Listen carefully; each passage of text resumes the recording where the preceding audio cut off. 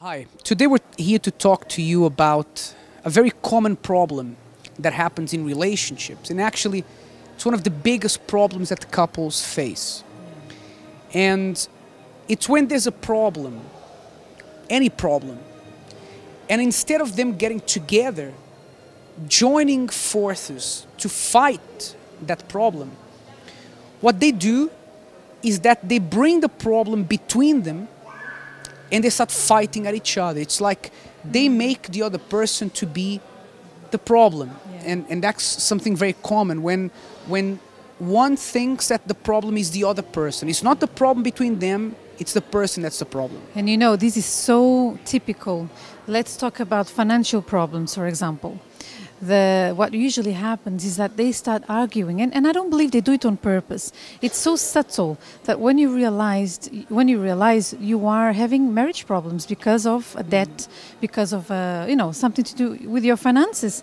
So when you actually should be sitting down together and thinking, hold on, the problem is not you or me. The problem is, how are we going to tackle this debt? How are we going to pay it off? So, you know, when you get involved so much with the problem, you forget to think. Yeah. And I think that's what happens. And in that instance, what usually happens is that one says, oh, you spend all the money, I'm going to take your card from you, or, stuff like this. So you didn't solve the problem, you brought the problem between both of you, and you're now fighting against each other. Any problem in a relationship is only solved when the two join forces against the problem. And that is why this Saturday we will have an event at the Love Therapy here in Finsbury Park and also in Birmingham called 2 Against 1.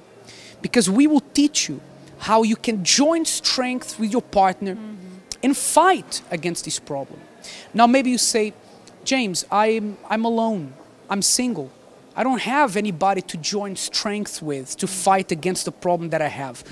Well, we are going to join strength with you. We're going to partner up with you to fight against this problem. And you know something, James, I have to stop you right there. You said maybe you are alone, but many people fight against themselves. They put themselves down.